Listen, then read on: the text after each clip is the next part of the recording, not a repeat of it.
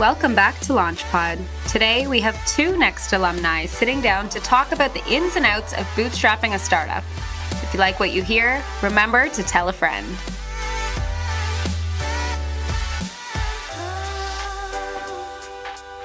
Hi everyone, my name is Visha Vijayanand. I'm the Alumni Success Officer for Next Canada. I also run my own venture, Posh Posh, on the side. It is an e-commerce store selling women's clothes with pockets.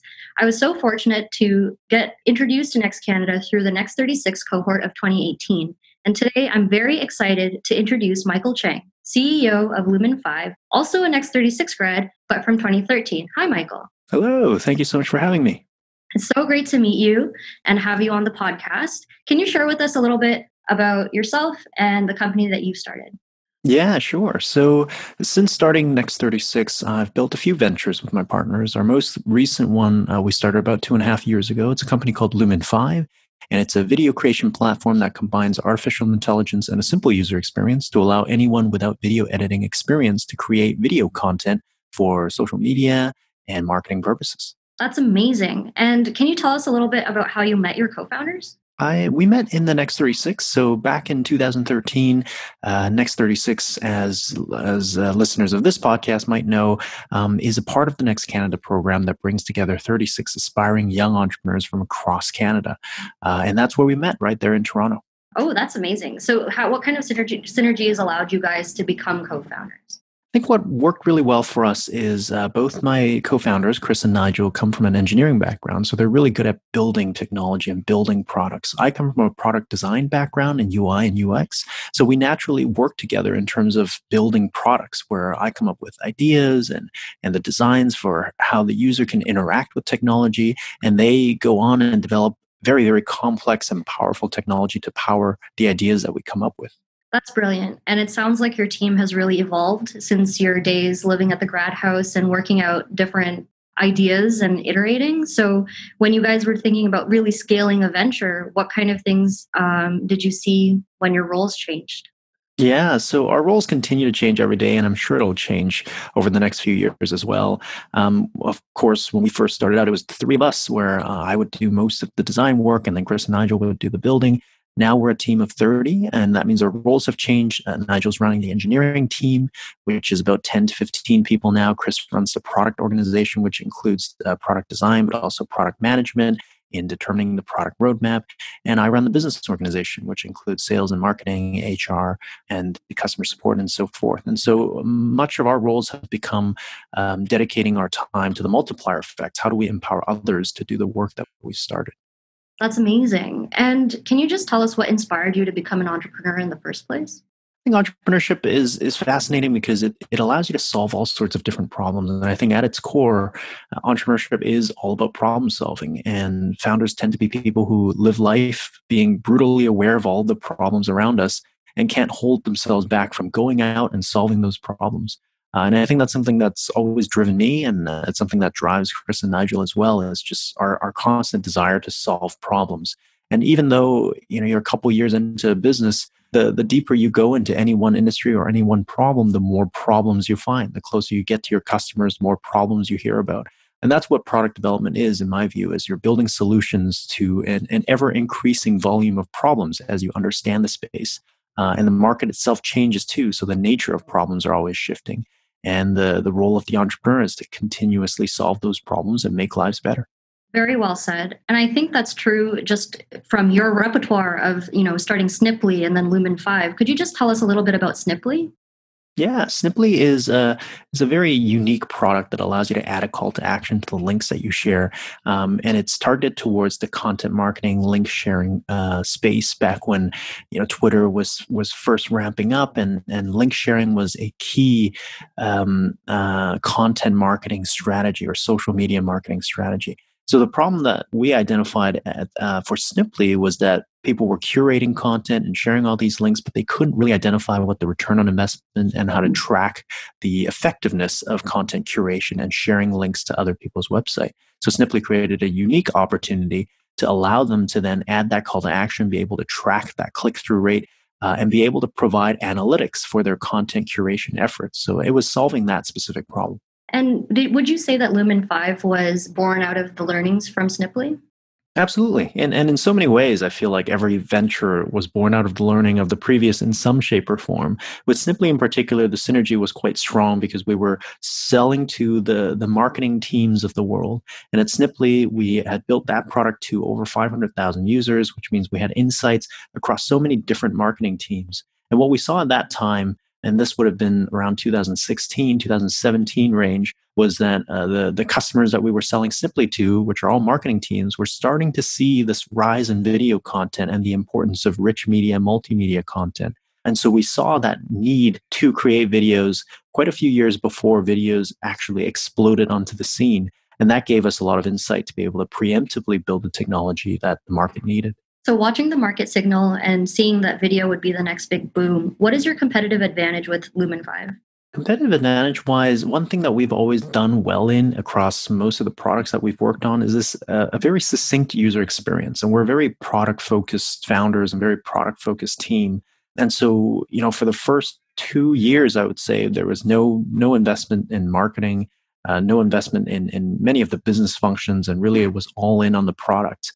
And it's crafting the user experience from the start to the end. And it's something that I think we're really passionate in and is designing good product. And when it comes to a problem like Lumen5, that's extremely important. Having a good user experience applied to a workflow that's traditionally very complex. When you think of video editing, not a lot of people know how to do it because the software tends to be very complicated. Most of the people who do video editing are professionals who went through years of training. And so really abstracting that video editing experience into something that's point and click, drag and drop, making it smooth, that user experience can be as simple as really anyone can use it. And one of the key differentiations that we developed in the early days is this idea that we thought that marketers would enjoy turning blog posts into videos because we knew that for years, marketing teams have developed archives of blog posts and evergreen content. And so the big ambitious idea that we tackled was how can we just simply using a link to a blog post help them turn it into a video? And that became the fundamental AI differentiator and also the proprietary technology that we built. And that uses, in a nutshell, natural language processing that goes through text-based content, combines it with visuals like videos and photos and music, and tells the story so that the users can post it directly onto Facebook, Instagram, or wherever they need. I think there's an interesting juxtaposition with what you just said, with that your platform enables content creators better use to create their content and share their marketing messages. But you, for Lumen5, didn't actually choose to go the route of, doing a lot of marketing. It was more word of mouth, and you also bootstrapped your company, if I remember correctly. Yeah, there's a strong belief among our team that marketing is something and sales is something that you do after you have built something worth marketing and worth selling. And I think it can be very difficult if you try to market a product that's not quite ready. And from our view, it's you don't need a lot of marketing resources or sales resources to get your first 10 users, to get your first 100 users. And if the first 10 and first 100 really truly enjoy and love your product, it shouldn't be that hard to get them to recommend you and refer you to a few other users and get your first 1,000 users organically. And following that mentality, focusing on product and bootstrapping, we built the business to about 250,000 users before we started to spend a single dollar in marketing. That's really interesting that you say that. Recently, I was on Upwork's platform looking for a virtual assistant for some of the tasks that I needed to get done. And I noticed that a ton of people were listing Lumen5 as an area of expertise on their platform, saying that, as a freelancer, I leverage this technology to be able to quickly share content. So that was really interesting to see. Yeah, that's actually really interesting. It's not even something that I had noticed. So thank you for sharing that with me. That in and of itself is a cool story. In the very early days, I was on Fiverr, which is a similar platform, but it's $5 for tasks. And this was prior to Lumen5 being publicly available. I was on Fiverr offering video creation services. I was going to make videos for people for $5. Of course, I would be beta testing the very early versions of You Lumen5. were the AI. I was the AI. And so I was part of that kind of freelancer ecosystem in identifying that product market fit. And it's one of those things that we were able to do as a bootstrap company on minimal resources. How do we then test the product in an existing marketplace? And that's what we did with Fiverr. That's amazing. And I just wanted to, educate our audience in case anyone doesn't know what bootstrapping means. Could you just explain it to them, please? Sure. Yeah. In general, people, when they say bootstrapping, refers to building a company without investor funding, without outside funding. Mostly just means that you're building and scaling the business based on either no money or revenue from your customers directly. And is this different from how you built Sniply? It was very similar. I would say the key difference is we bootstrap both of those products and companies, with the key differentiator being at Sniply, we were much more conservative in how aggressive we were spending, whereas at Lumen5, we spend a lot more aggressively because the intention is to build something much bigger and grow a team that's much larger. And so the expenditure behaviors were quite different, and therefore the growth rate was quite different as well. So what we learned from Sniply was bootstrapping is great, but it's hard to build a very large business if you spend like a bootstrapped founder.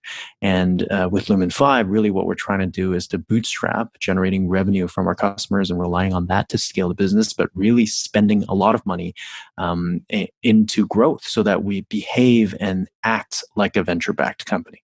That's a very insightful tactic that you've just mentioned. But that doesn't mean that you didn't see an amazing exit with Sniply as well. Could you just share a little bit about your success there? Yeah, I think the exit was a great experience. I think part of what we've done, because we focus so much on the product and the core technology, it was a very attractive business to be acquired.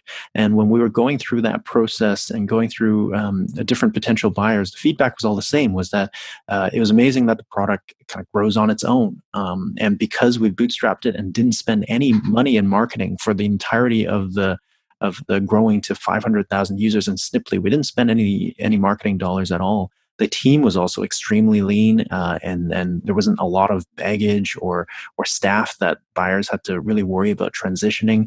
It was a self-sufficient and self-sustaining platform that grew on its own and has grown on its own for years and will probably continue to grow on its own. And that made it a very attractive acquisition for buyers, because if you have a business that relies heavily on certain marketing channels and there's huge expenditures involved to be able to sustain that growth, you'll have to factor that into the valuation of a company. For us, we just built the product. People love the product. They tell their friends about it, and that's how it's grown. And so the economics was very healthy. That does explain kind of the positive aspects of bootstrapping and seeing how you can keep your operational costs very low.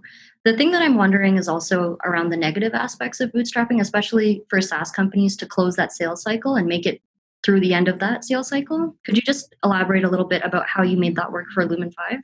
Yeah, I think it's important to note that bootstrapping works differently for different types of businesses. So for us, building technological products with a strong product and engineering founding team allows us to get all of that done without necessarily acquiring a lot of resources. Now, take, for example, let's say you have a full non-technical team, but you want to build a technical product. It's a lot harder to do that without funding.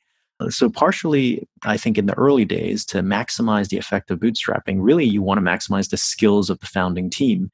If you've got 3 engineers as your co-founders, great, you can spend all of your personal time, blood, sweat, and tears building the product without having to raise capital to hire an engineer. So that's something to keep in mind. Another thing to keep in mind is for technological products like ours, cloud-based, internet-based, there's not a lot of costs other than our ability to code and to design.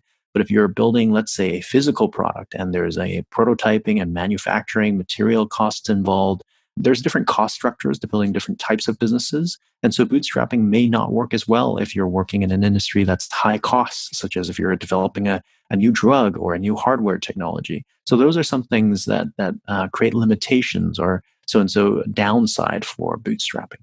I do understand that having these higher expenditures can create a more difficult time bootstrapping. But I'm also wondering if your technology just takes longer to get in front of the customer, even if it is a very lean product, or it takes time for a customer to actually pay for the technology, because you still have to make that convincing argument.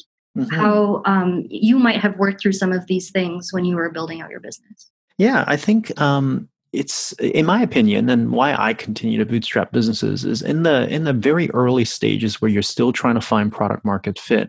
Money doesn't necessarily help because money isn't often the bottleneck. And really, in the early stages, you want focus. You want to be able to talk to 5 people and really understand their whole workflow and how you can make it better. You want to build solutions and get a couple people to really fall in love with your product. And then you want to get 5 more, and then 10 more, and then 20 more. And so, in my view, the early days is very focused and it's very chaotic. You're shifting directions. You're doing slight pivots on the product on a daily basis almost. And the way I view the challenges of growing a business and scaling is what's the current bottleneck? And at a certain point in time, once you have product market fit and you need to scale it, you need to put it into the hands of more people, money then does become the bottleneck because it's more about distribution. But in the earlier stages where it's really about research and study and implementation and prototyping, experimentation, oftentimes if the founding team has the capabilities to quickly iterate on the product, the bottleneck isn't necessarily money. And I would actually argue that if you went out and spent $1 million on ads and got a lot of people coming through, it could actually distract from the product discovery process. It's much easier to listen to the feedback of 5 people than it is to have to wrestle with the conflicting feedback and suggestions from 5,000 people. And I see how you framed the idea of like product discovery around iterations rather than thinking of them as mistakes in order to learn more about your customers. Yeah. Can you just talk a little bit about how you took those learnings and actually address the needs of your customers? Sure. The product development process, in my view, is a very human process, and it's never you never really see it as a mistake because nobody truly knows what the solution is or could be. Even as you're working with potential customers and users, they don't always know what the solution needs to be. They know what the problem is, and knowing the problem allows us to then start ideating. Here are 10 possible solutions to this problem. Let's narrow it down to 3. Let's prototype those. Get it in front of the users. What do they like? What don't they like about it?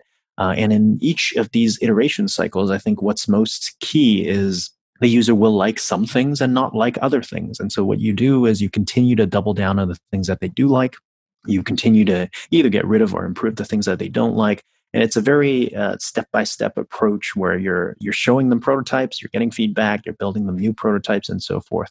And I would argue that that continues to happen to this day, even as a 30-person company. That is what we're doing. The scale of which we're testing new features is accelerated. We test with more customers. We test more features with different customer groups, but the iteration process hasn't changed. And how do you sustain that ongoing growth and momentum by leveraging your team?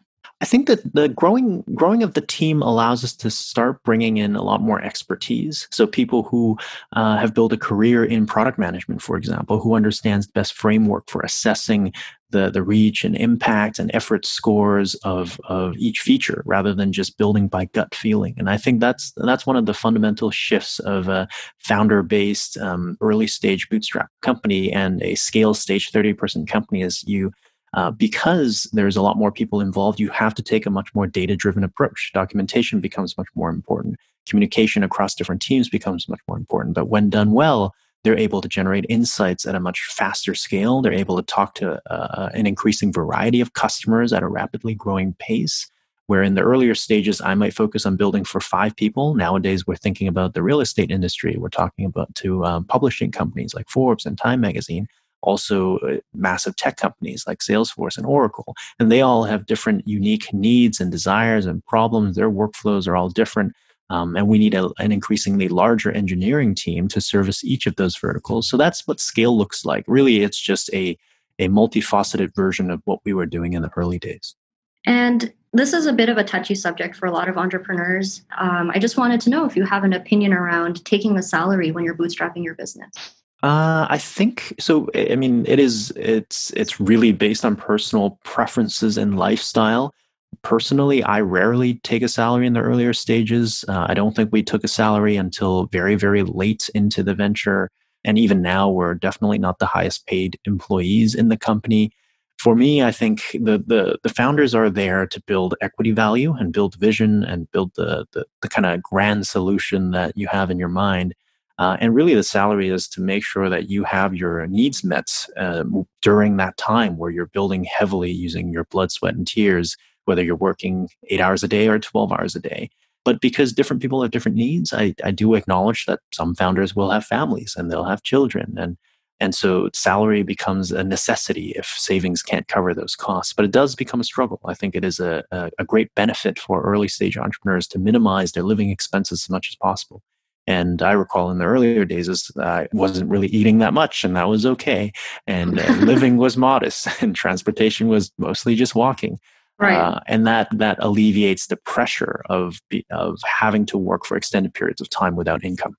And do you think that has anything to do with founders trying to start their businesses in big cities like Toronto or Vancouver, where you're located, versus just starting it in their university campuses, etc.?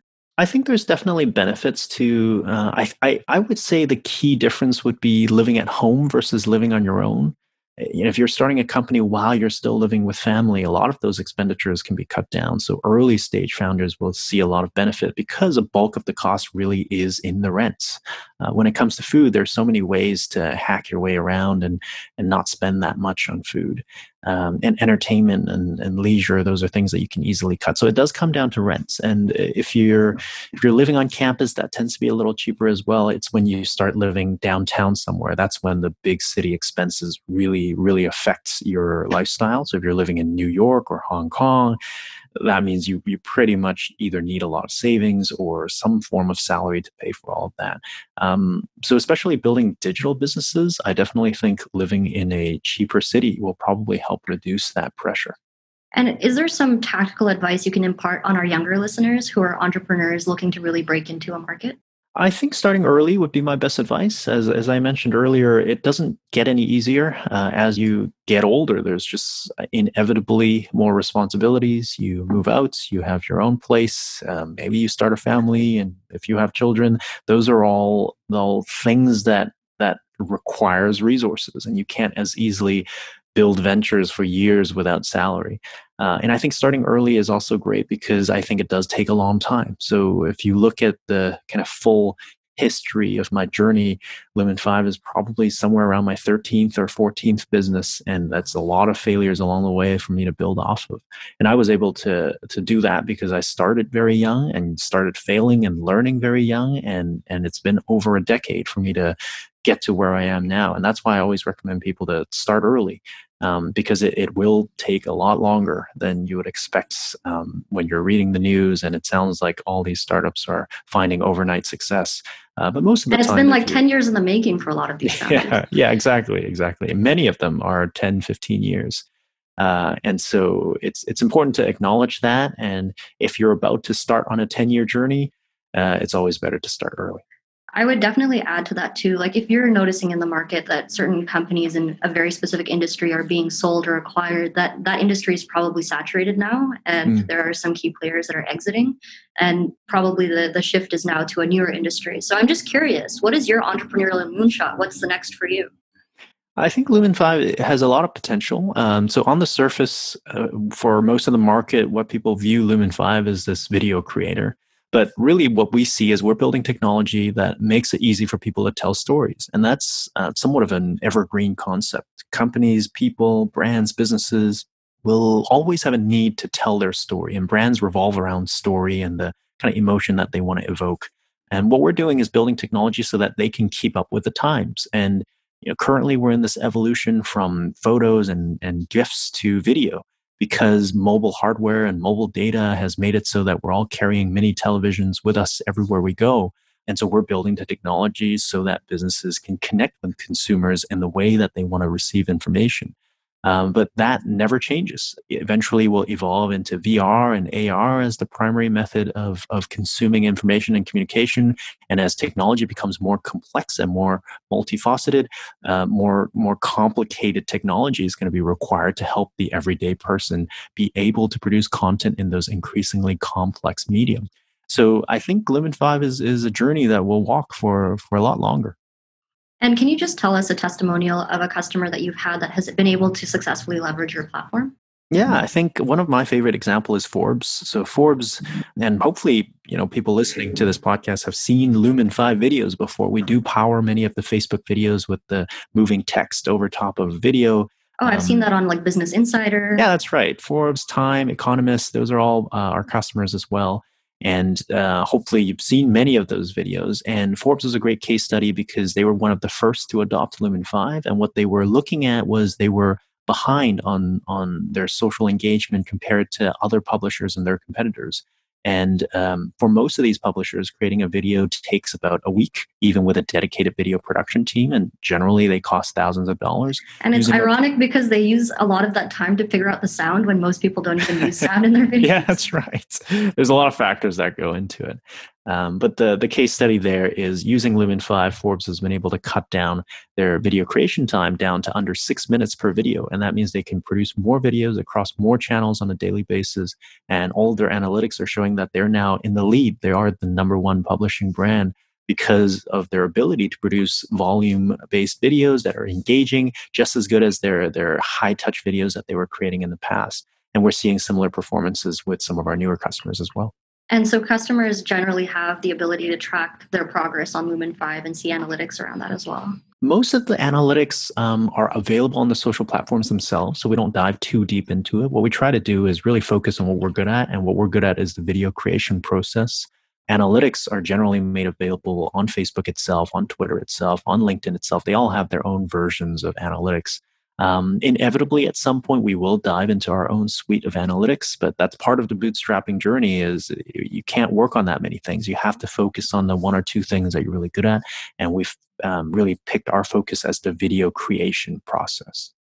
You're definitely quite the dream team over at Lumen5, having already founded a successful venture and now on to the next. It's been a pleasure talking to you. And I think you've imparted some amazing knowledge around bootstrapping to our audience. If there's any last things that you want to add around just inspiring the entrepreneurial community, feel free to step in right now. Great. Yeah. I mean, thank you everyone for listening. Bootstrapping is kind of a daunting journey, but it's a lot of fun. It forces you to focus and it really teaches you to work on what matters. So I definitely recommend for anyone who's holding back from starting their first business because they feel like they don't have the funding or the resources to do it. My advice would be to find the right team. If you have the right team, money shouldn't be the bottleneck because most of the time money is used to hire the right people. But if you have the right co-founders, then you can bypass that altogether. And I think most companies can be started by 2 or 3 people. And if you find the right people, money wouldn't be the bottleneck.